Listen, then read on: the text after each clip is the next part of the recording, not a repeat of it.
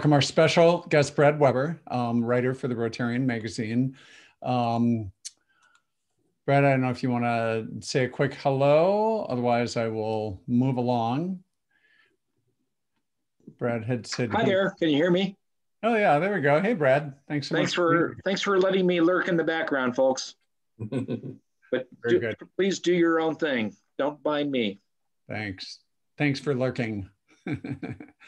Okay, so a couple of announcements and programs. So the Share the Love campaign, the District 5960 fundraising campaign for the month of February, everyone will be super excited to know has been extended for a week until March 7th.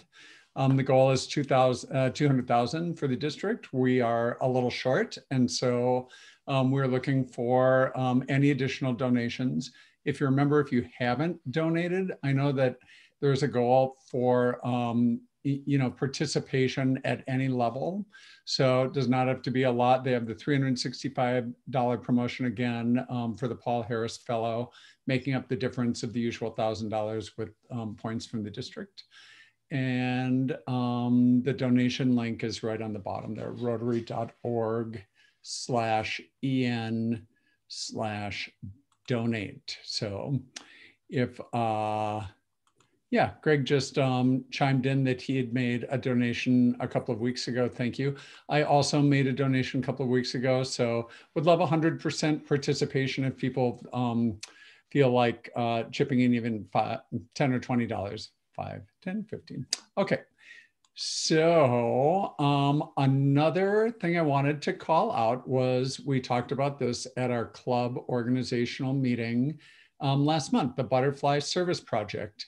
So this is something that Lindy brought up at the meeting, has a strong interest in, and this is creating Lindy, if you're there, if you want to say a few words, it's creating a butterfly, help me out here, highway, corridor.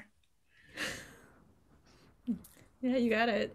Yep, from basically the Mexican border up to the northern states. And this is, I was talking with Lindy after the meeting last time, but this is sort of a big national effort. This is an organization that has this as their goal that we would partner with or contribute with. Can you say a little bit more about that?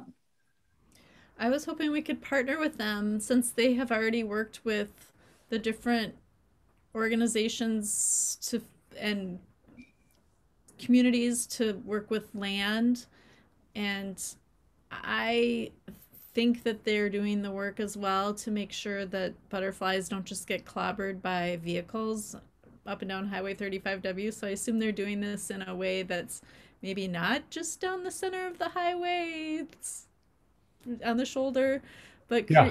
It's not, I think it's for all pollinators as well as the monarchs.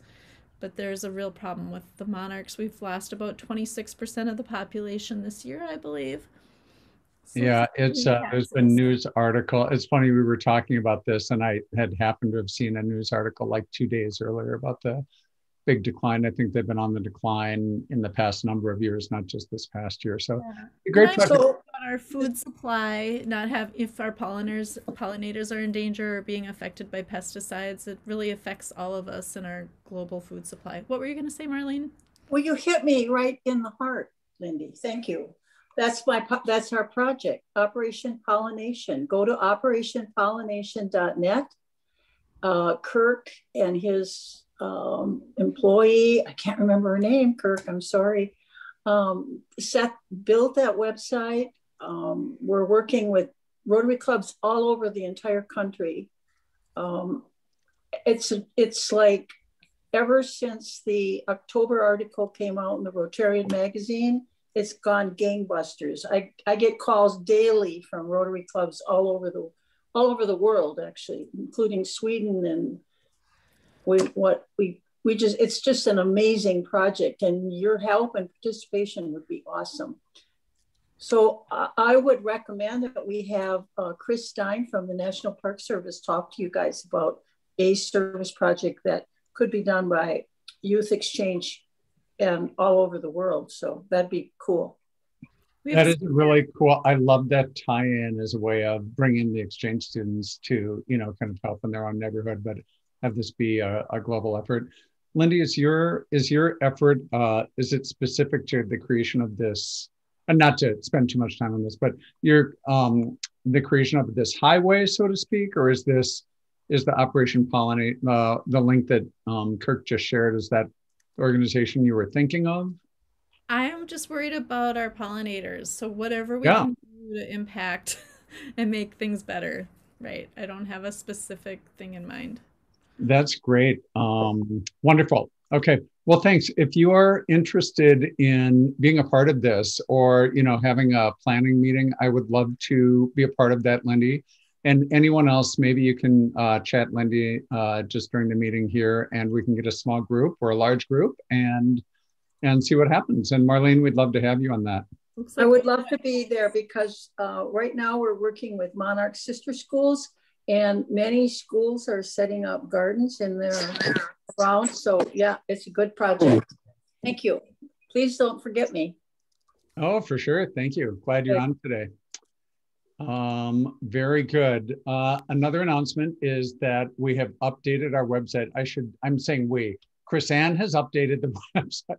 Chris-Ann, you have done the nicest job. It's just nice and sleek. And this is a project in the works. We've, step by step, but, we'd like to bring a couple of people together on this as well. So I'm making the same request or offer.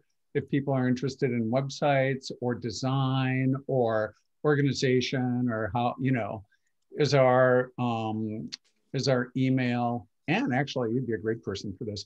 Does this website, adequately sort of communicate who we are? Is there an opening for people to join or become members or visit us? I think there's just a lot of cool directions we could go with this. But Chris-Ann, thanks for figuring out access, which took us days and days and days, and moving this forward. Anything you'd like to say on that?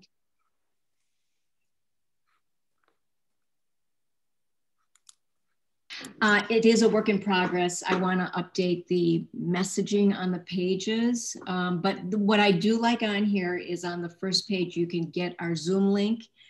Mm-hmm. There on the left-hand column, and on the right-hand column, you can go see our previous speakers. It'll link you straight to, I think it's our YouTube page, right? Or Facebook page, I don't know where, but anyway. It's great. Sure. Everything's right there on that front page. I think that people might want in a hurry. Yeah, if people have a design or organization background, if they'd like to just form a small subgroup, outside of our regular meetings, please throw some messages into Chris-Ann or myself in chat as well.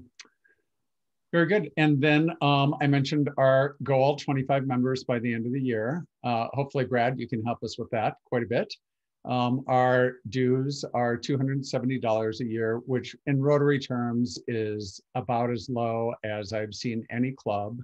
And really our goal is to make it accessible for all, including new exchange students coming back when money is tight. We, of course, would love new members anytime. And we also have a friend of the club program for a $100 donation, where you can be a friend of the club, help a new Rotary Club get off the ground, access to every meeting, and receive unlimited makeups if that's something that is important to you. And that the donation link on the bottom is tinyurl.com/eClub donation. Now to go right into our, I think it's PayPal account, Kirk, correct? Yeah, our PayPal account. Very good. So, and with that, next week's speaker, An Exciting Life in New York City by Jasmine Hapner. This is going to be super fun. She's a former exchange student. She's, I think many of us, well, I don't know, speak for myself. I like sometimes dream in a different life. Maybe I would have ended up in New York and lived this sort of crazy, loud, fast, subway driven life. And, that's not what life gave me or what I chose. And I've had a quieter Minneapolis life, but it'll really be a fun presentation next Wednesday. So I hope you guys can come and join and hear Jasmine's presentation. Hey, John. Yes, who's talking? It's Rihanna. Can I say quick? Yeah, can I just say quick things about Jasmine's presentation? So Jasmine and I are really good buddies. Oh, sure, please do. And she and I were talking about her presentation the other day. It's going to be really, really great. So not only is Jasmine an actress, but she's a chess teacher for 3- and 4-year-olds. And I mean, it's not just about like acting, but I found through my friendship with her, there's way more about acting that's interesting as people who are travelers and cultural enthusiasts than kind of meets the eye. So it'll be really, really good. Oh, thanks so much for saying that. Yeah, really looking forward to it. I don't know her. I think she went out before I was formally involved with the committee. So looking forward to getting to know her. And thanks for jumping in. And with that, this week's speaker, it's me. Okay, so I'm going to unshare this and I'll reshare my presentation. So hello, everyone. I'm John. So I'm the eClub president for 2019 through 2021. I may just extend that tenure one more year till 2022. We'll see how the rest of this year goes. I'm going to tell you a little bit about my life. I have a little game show thing at the end for us. I have some photos and sort of some interesting things that I think you guys will like. So my hometown is Shakopee. Shakopee, when I grew up in the 70s and 80s, 60s, 70s, 80s, was this farming community, really hard to get to. The bridges, for anyone in the South Metro, you may remember in the spring, often the Shakopee Bridge would go underwater, then the Chaska Bridge would go underwater, then the Bloomington Bridge would go underwater. And we were really cut off from the rest of the Metro. There were many years where, I remember one year, I think the only river crossing open was Mankato and 35W. All those small towns all the way down were flooded. Well, they put the 169 bridge. Anyone who's been to the Mystic Lake Casino has driven across that bridge, and you know the population has just made Shakopee into this super fast growing suburb. Someplace that, other than the downtown, which has remained thankfully very much like what you see here, the rest of the city is just almost unrecognizable. Really cool in a way, bike trails and lake developments and all the rest, but certainly not the place that I grew up in, and just different, but still, you know, a town of pride and just someplace I love going back to. Graduated from high school in '83. I did not put in after that. I lived in St. Paul for a number of years. Then I raised my kids in Edina, and I now live in Minnetonka or Hopkins. For whatever reason, I didn't get that in my presentation, I've just realized. Similar to a number of presentations from club members, I have a really strong family connection. So just like ethnicity-wise, my mom's side is Austrian and Polish. My dad's side is English, Irish, German, and Swiss. Fun little fact, my great-great-grandfather and his brother were both Swiss guards for the Pope. In the 1860s, we still have the sword that has been passed on from generation to generation. So that's kind of cool. And just, you know, this photo that you're seeing are in the center, my mom in the black, in the seated row in the middle, all the way to the right, my stepdad, my uncle and godfather, my aunt, and my cousin Mark. So what my cousins, I often say, are more like siblings than cousins, and we still get together, except for this year, every Thanksgiving, every Christmas Eve. So super strong family, and I love them dearly. Unusual connection are our relatives in Austria. So in the early 1900s, my great-grandmother and her sister at the age of 16 and 17 traveled by themselves to Germany to get on this boat to come over to relocate to St. Paul, where their uncle was. When they got, so these, can you imagine this, you guys, 16 and 17 traveling across in those days, I mean, train, horse, how do you get around? Get to the port, and my great-grandmother's sister had a leg infection and was not allowed to get on the boat. So they had to give each other a hug and leave. And I think in the rest of their lives saw each other another 2 or 3 times. That was it. But because of that, the families have remained unusually close. So these are, that generation has passed away. But in the center, in the red tank top, Razy, is my mom's second cousin. A number of the people here are my third cousins. Hedwig is in the light blue next to me. She's another one of my mom's second cousins. And these are, you know, weird. It's just very bizarre. I will email them and I'll say, guess what? I made the Austrian, you know, one of the recipes.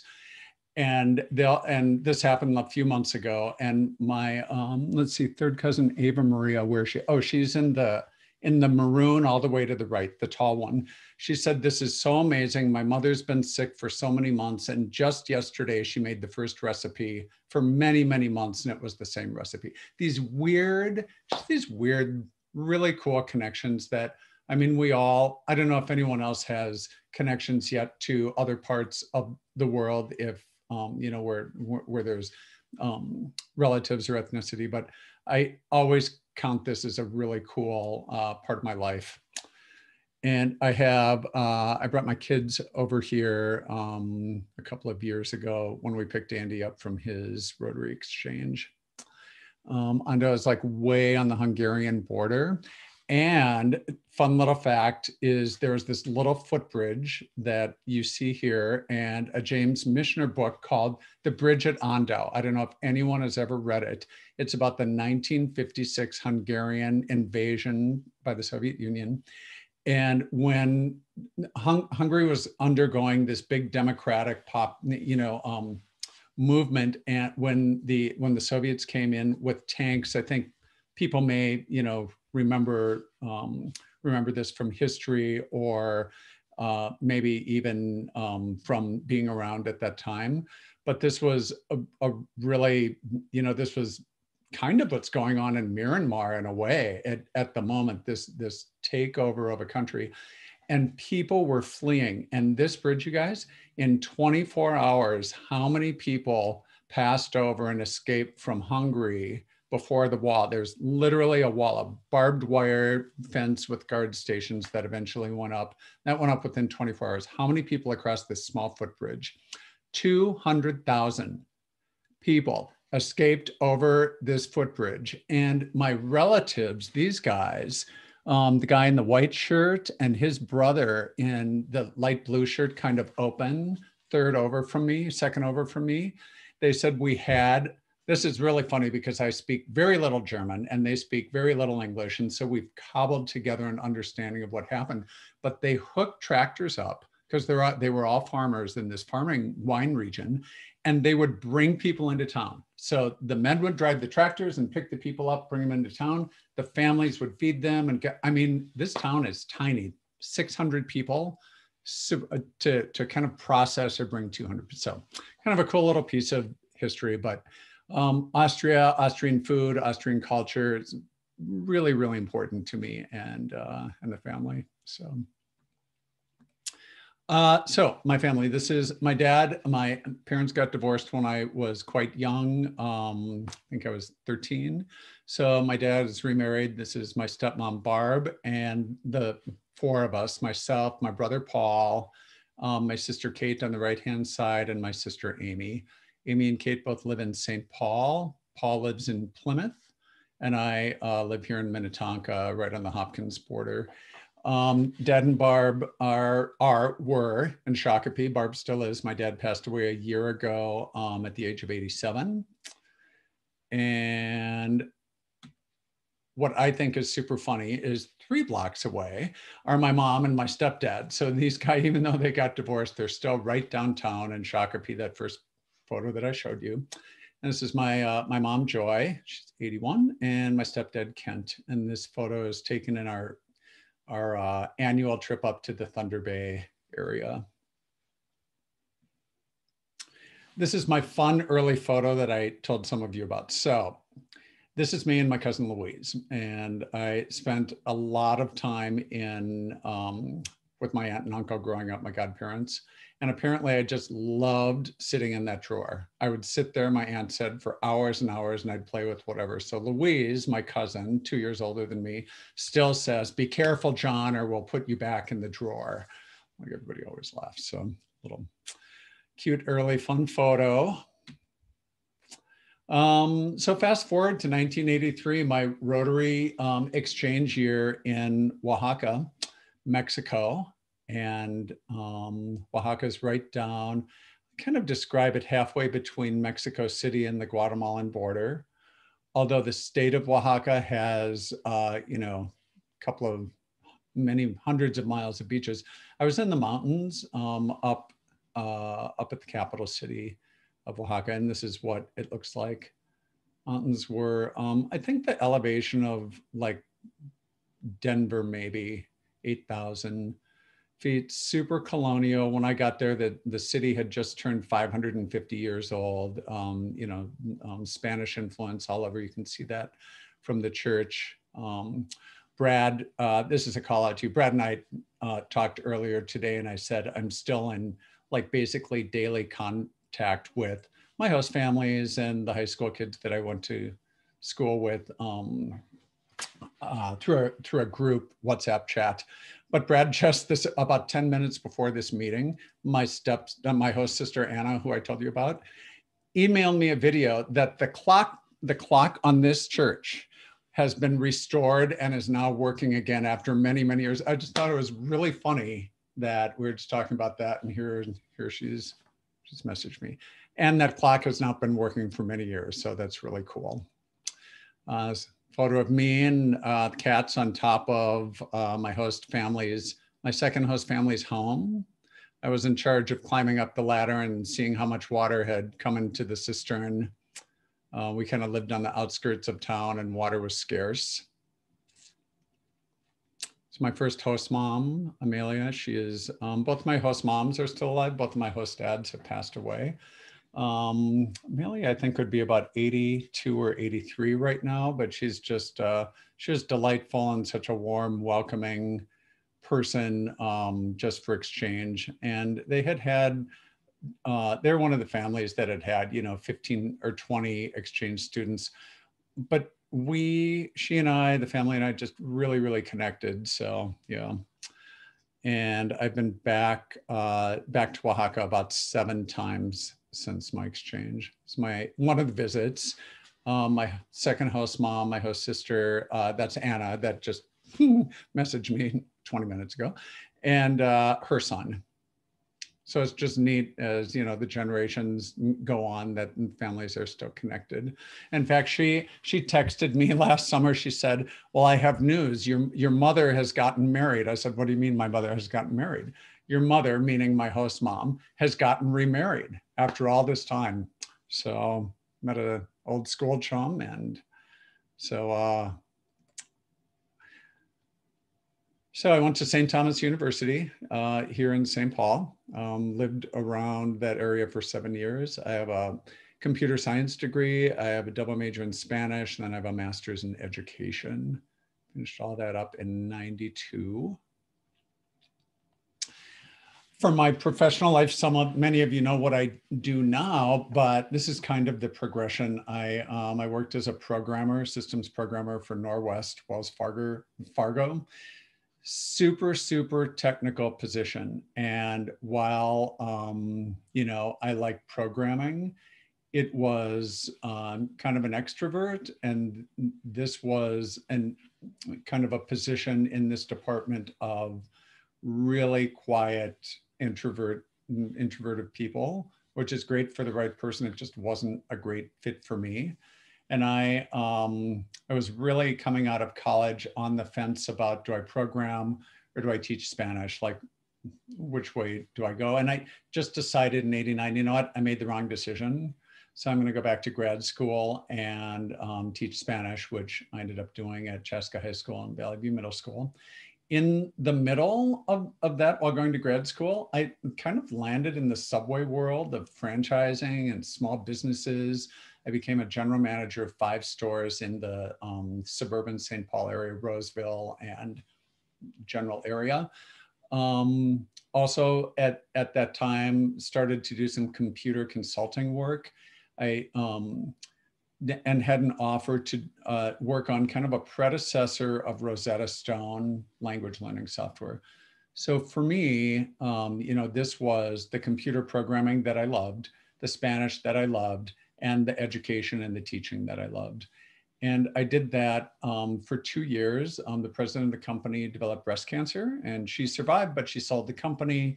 I was out of work, and I thought, well, no problem. I will go back to teaching. But in the meantime, I just continued to do this computer consulting and landed in a variety of, I worked for Thomson Reuters, kind of on legal software. I worked on another Spanish conversion for this big business software thing downtown Minneapolis. Just did a bunch of work for University of Minnesota in the agricultural department and new student departments. But I landed in 97 a position, 96, 97, a position with the Minnesota Department of, the Department of Veterans Affairs, Minneapolis Medical Center over by the airport. And that was Alzheimer's focused. And that led to another project and then another project.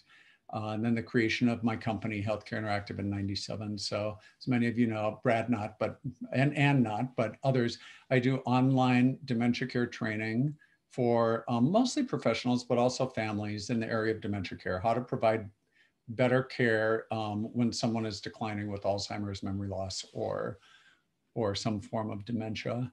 So the company turns 24 years old in June. I'm told that's a bit of a feat for a small business. I think the statistics are at 25 years, only 10% or 11% of small businesses are still around. So I love what I do. I feel like I'm making a difference socially. My days are a little, especially with COVID, my staffing is down. So, I have this marketing work that I do and this legal work that I do and the business planning and making sure payroll gets through. I'm a consummate entrepreneur, small business guy, and I love every minute of it.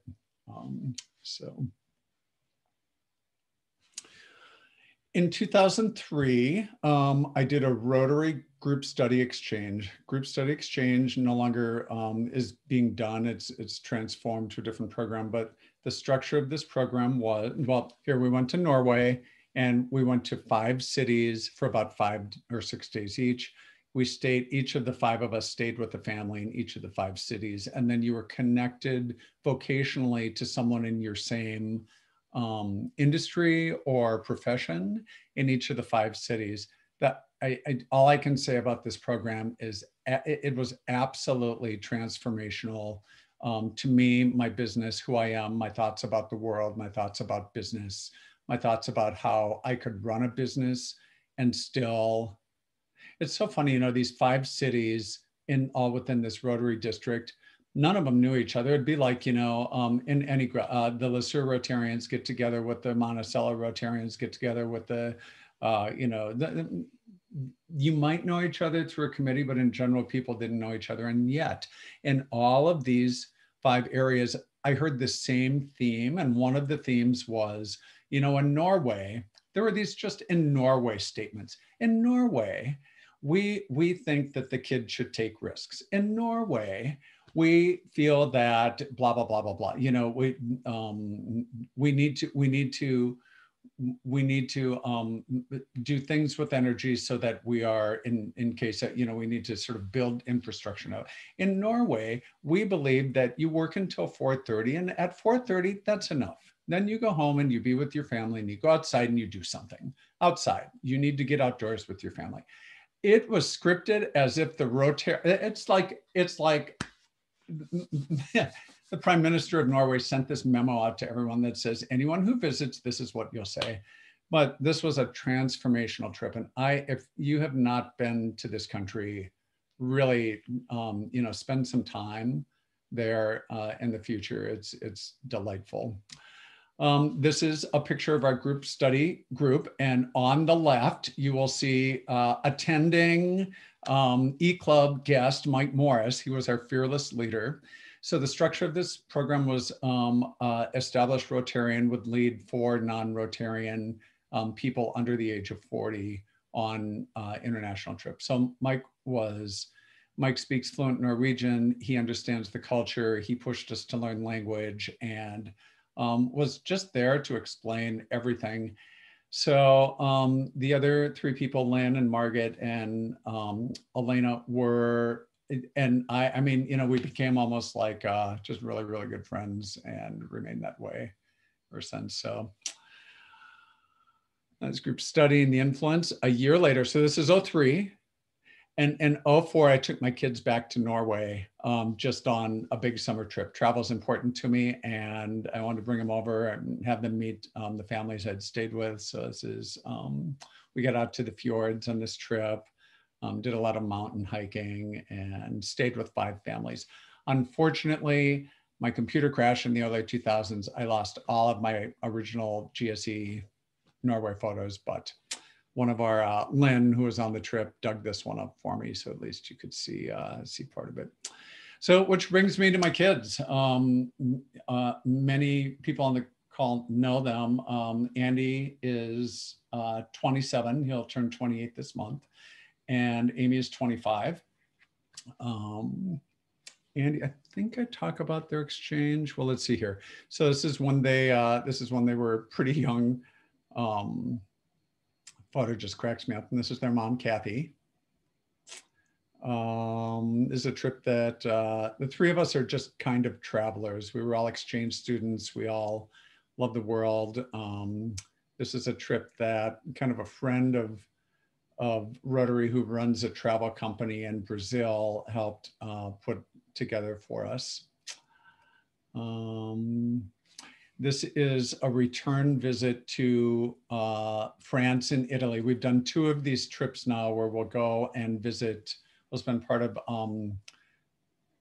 a vacation in France and part in Italy with Andy and Amy's host family. So this is in Paris, and the 2 people in the back were Andy's host parents for his year. He was unusually only with 1 family for the entire year, but got super close to them. And then Amy went to Italy in 2014-15.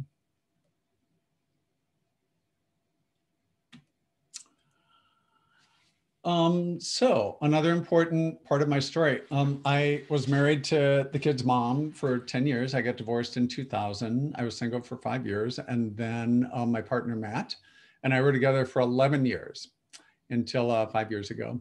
So Matt is, I couldn't tell the story of who I am without talking about kind of our life together and raising kids together and whatnot. So he came on the scene when the kids were quite young. You know, like many families, we did things like bought 2 dogs. Emma can make a cameo here in a little bit. Murphy passed away a couple of years ago, but Emma's laying in her bed at my feet. We built a cabin up in Grand Marais. We, you know, back to the importance of family. One of the things that I really liked about Matt from the beginning was how important family was to him. And we were very, very lucky in that both of our families not only accepted both of us, but just really were embracing of both of us together and with the kids and as a family. So I'm just eternally grateful for that. Also, you know, as with the kids and I, Matt and I loved international travel. We were all over the world together, and my kids, when I took them back to my host city, my kids again here during a visit to, this is a small village in the mountains of Switzerland where the Swiss side of the family was from. So that the house, not the brown one that the kids are silhouetted against, but the one over, that white house in between, that's literally the family's, my great-great-grandpa's house that he grew up in. These are some college friends, Mark and Greta and I, who started to travel together in the early 2000s and did these big international trips. And then this is Nicaragua in 2018. My friends, Terry and Michelle, Matt in the background, myself in the foreground. Let's see if there's one more, and then Thailand 2018. So starting with my friends Mark and Greta, and going on with Terry and Michelle and Matt, we have done this concept called a mystery trip. So the mystery trip is one of us is given a budget, plans a big international trip, and finds out where we're going the day we leave at the airport. So literally, we know we're going to be gone for 10 days or 12 days or 14 days. We show up at the airport, we get through security, and we sit down, we do the big reveal. This has grown, especially with this group, to, full, like, professionally printed booklets of what we're going to do. So it's been a great way to hang out and see part of the world with people that you enjoy traveling with. I will say the mystery trip concept of not knowing where in the world you're going and showing up to the airport is kind of not for everyone. You have to have quite a bit of trust in the planners and all the rest. But in general, I think both my Mark and Greta and I, and Terry, Michelle, and Matt and I all had sort of the same type of travel interests. Like, do beaches, see something cultural, but not too much of either one, be on the move, but also have a lot of downtime, have a lot of flexibility. If someone doesn't want to do something on a particular day, give them full latitude to do that. And the other 2 or 3 will just kind of venture out. So that's been just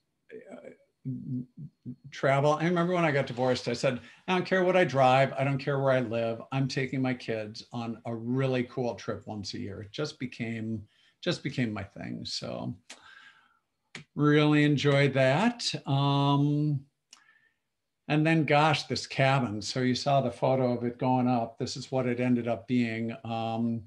This cabin is 1 hour past Grand Marais. Brad, Olga, you may know where Grand Marais is. Grand Marais is 35 miles from the Canadian border in northern Minnesota. And my cabin is even closer. It's about 6 miles from the border. It's inland, it's very remote. When we built, the closest power line was 17 miles away. So you see the solar panels. I do have that little dish is satellite internet, so some of the comforts of home. The lake is sort of behind me as I'm taking the photo. I love it up here. In comparison to the crazy life that I live with the company and living in a larger city, this is peaceful, it's quiet. This is moose country and bear country and wolf country. It's a little disconcerting actually, to have wolves on your trail cam when you get up there, or like, you get up there at 8 p.m. and look at the trail cam and they've wandered through the yard at 5:30 p.m. Sometimes it's a little, but the locals in the area would say, oh, they don't want anything to do with you. They're just out looking for food. And I think, well, yeah, I just don't want to be the food, right? Anyway, 5 miles from the border, 4 miles from the boundary waters, just a really, really cool place to relax and hang out. So indoor shot and the lake. Oh, one other thing to mention is this is, it's a state forest lake. So like 90% of the lake is all undeveloped, which just makes it look and feel like the boundary waters for those who have been there, but with the ability to drive in at midnight, have a hot shower, have a microwave oven and wireless internet.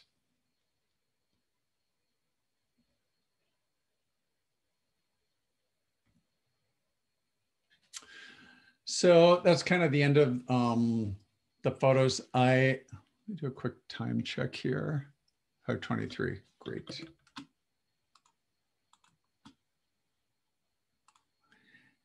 One thing that is really important to me is volunteering. A number of people who have presented about themselves in these getting to know you categories have really gone into values or things that are important. And for me, dating way back, volunteering has just been it. I kind of single-handedly in '93 got this programming user group up and going for a program called Authorware that was bought out eventually by Adobe, kind of turned into Flash, and now Flash is, as everyone knows, out the door. But I held these monthly meetings for programmer developers. It was so fun. It kind of reminds me of our group here in a way. We'd get together, we'd have different topics. It was, they were in person, but different organizations around the Twin Cities would host. So you kind of got to see what different business, you know, physical structures look like. Different people had different projects that they would present. I did that for 8 years. During that time, I was also a board member of Uganda Project. Uganda Project raised money for, it started out as tractors, clean water, books for Uganda. For those of you in 5960 that knows Dave Schaefer, Dave and I go way back to this project. He's Woodbury Club, I believe, or Woodbury or Oakdale, Woodbury, I think. But what we ended up being one of the first to do in Africa was micro economic development grants for women. You know, these micro loans where you loan $100 to a woman in a village and come up with this plan. They come up with a small business. Literally, this can be from producing a product or selling bananas or other things. And over the course of producing and selling, a certain amount of money is generated. And then it turns into a cycle where, sorry, my phone is ringing and I don't know where, oh, it's across the, I think so. Yeah, and so the idea is that over time, the women who are participating in the program build up their own amount of money through the savings program and then are able to create, you know, more economic, you know, stability for their families. It was a great project with tie-ins with USAID and other large foundations. And this is a project that, you know, just in general terms has been adopted by many larger organizations than what we were. Certainly in 2000, that project shut down. And my friend Greta, who was one of my college friends who I traveled with, started, she had done some, had a living experience in Ethiopia and started this organization that's still intact today, Fill a Mind and Heart. It's Ethiopian Hunger and Education. It supports 4 girls' schools and surrounding communities in 4 different cities of Ethiopia. I was a board member for 6 years. I'm a volunteer lake monitor. I don't know if any of you have seen these, but it's a white disc that you lower down into the water and you record on a sunny afternoon how far down you can see this. So, you know, what I know is that like the worst that it ever gets at my lake is 8.5 feet of clarity to see this white thing. And the most that I've ever gotten is, I think, 16 feet. And you do this over the course of, I've been doing it now, what, over 10 years, I think.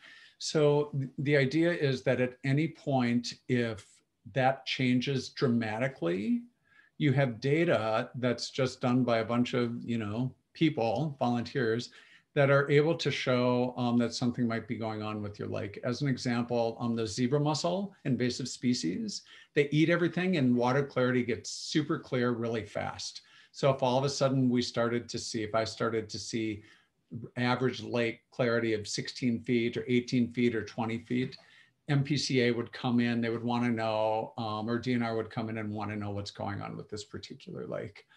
I get a kick out of doing it. Of course, Rotary Youth Exchange, I've been on the committee since 2010. You know, I've been a country officer and on the organizing committee, but really my passion is language coordinator to help get kids up and going with their language before they go outbound or inbound. And as of this past week, because I don't have enough to do, I am an official Health Partners COVID-19 vaccine clinic greeter at a clinic in Woodbury. And you guys, I love it. I found a new thing I can do for many years to come. Okay, almost done. Here's my interesting game show. This is the John quiz. Interesting or quirky? You can keep track at home. Okay, is this interesting or is it kind of quirky? I'm a Star Trek and a Star Wars fanatic. I don't really watch TV, number two, but I watch Star Trek box sets. I just keep going through them. I was watching it last night.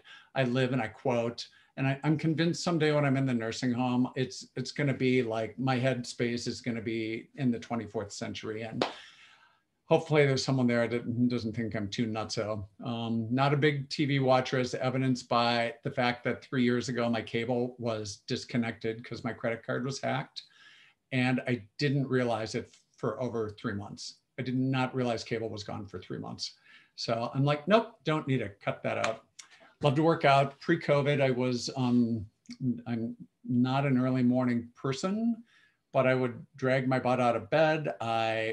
Remember, interesting or quirky, drag my butt out of bed, do my 6 a.m. spin class downtown, come back home. My goal was to be back in bed by 7:30 to take a nap, and then up at 8:30 or 9, and then be to work a little later, and then push my day off the other end. I think that one counts as quirky. Love learning languages. I'm recently into Klingon. Again, my fanaticism with Star Trek. On Duolingo, that probably is a quirky one as well.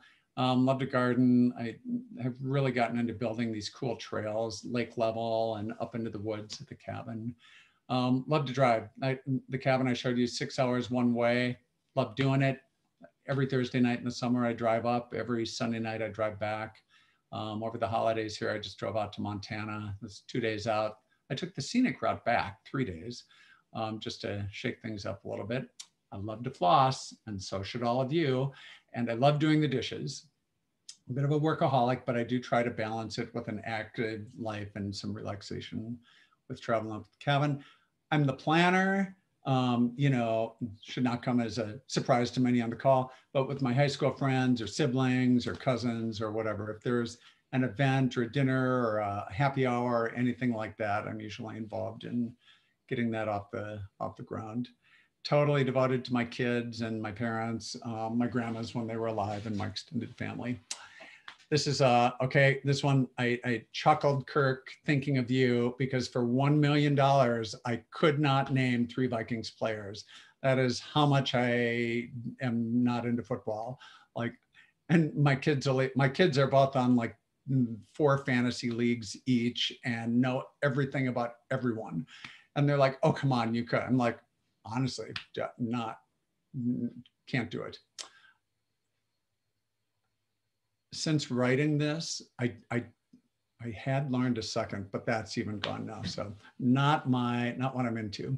Love music. I often am, I will often drive to the cabin for 6 hours and sing 5 of the 6 to whatever music's on in the car.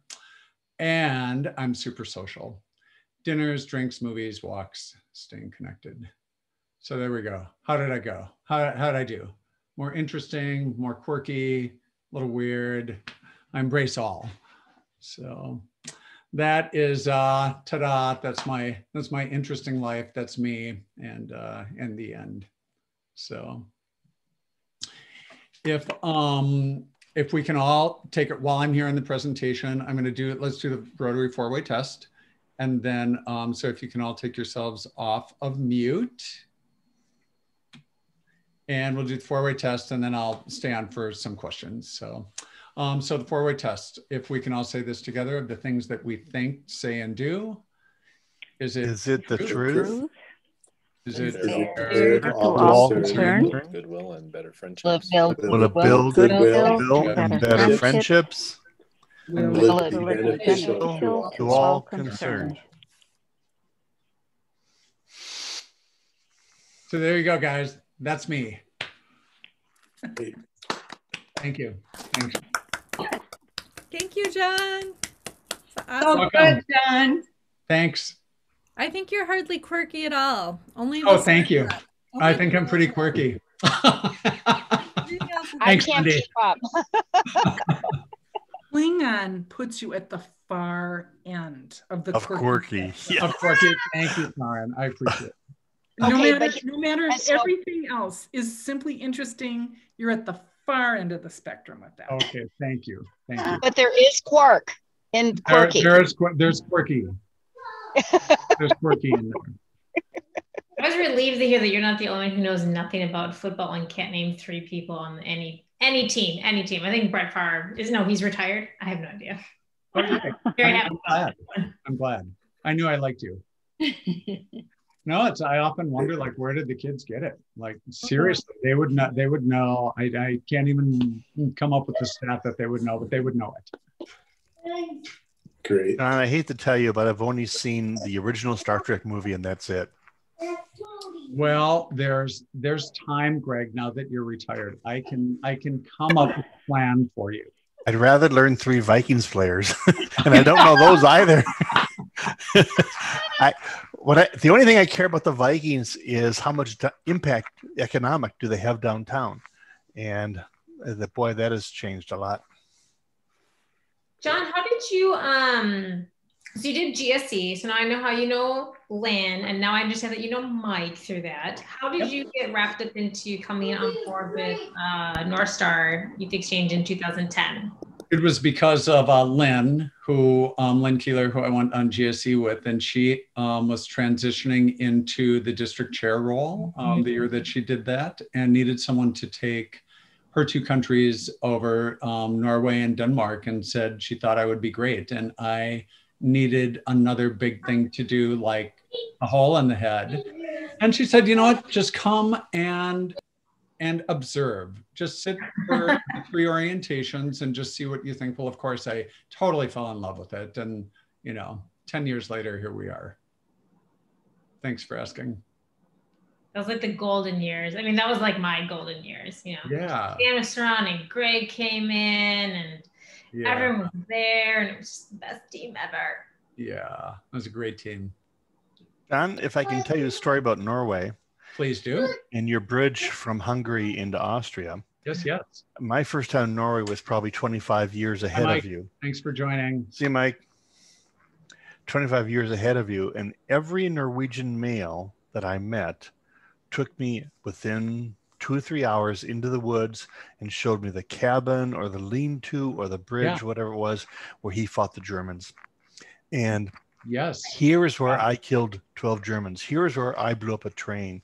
Here is where I prevented heavy water from going to mainland Germany, etc. And that's all they wanted to talk about was the prevention of the Reich going forward. And they also talked about Norwegian blindness and this terrible disease that Swedes have.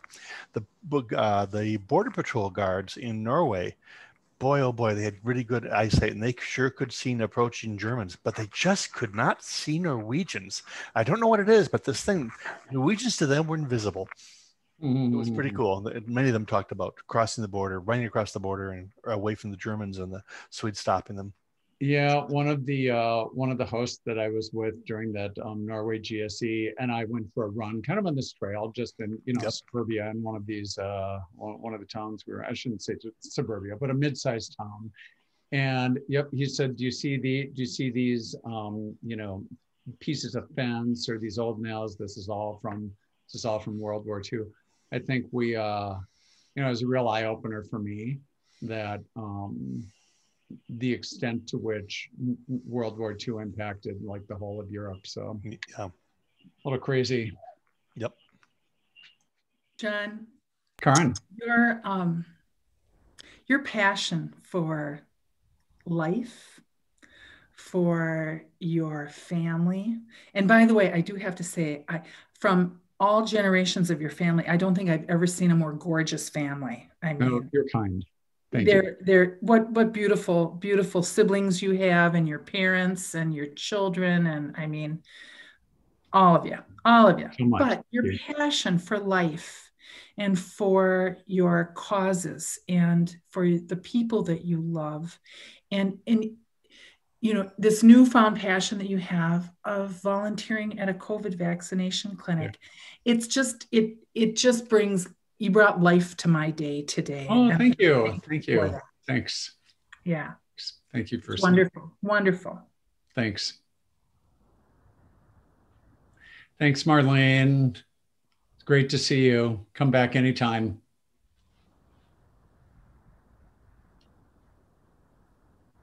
I will. All right. I feel like if I would say something, I can't trump Karen, but I can second Karen's comment. Yeah, it was just so full of energy, and I think it reflects what we see every week of you. Honestly, I'm not falling off my chair, but it was very nice. So thank you for your presentation and for all you do for thank you. Way beyond the Rotary. Thank you. Yeah, this COVID clinic was, I actually didn't know how I was going to like it, but it was, you know, people are excited to be there. They're so thankful. They are just, it's neat. It's nice. So thanks, Anne. Thanks for coming here. And yeah, I hope you attend again anytime. Always the same link. It's always the same time. So please come back anytime. And I hope, you know, if it feels like a good fit for you, you know, consider membership. And I can't quit. I just, you know, the reason I have been giving back, but I wanted to do it more formally, you know, after being an exchange student, because I still stay in touch with all of my families I mean, you know, and I'm now helping my host sister's daughter who's studying in New York. Yeah,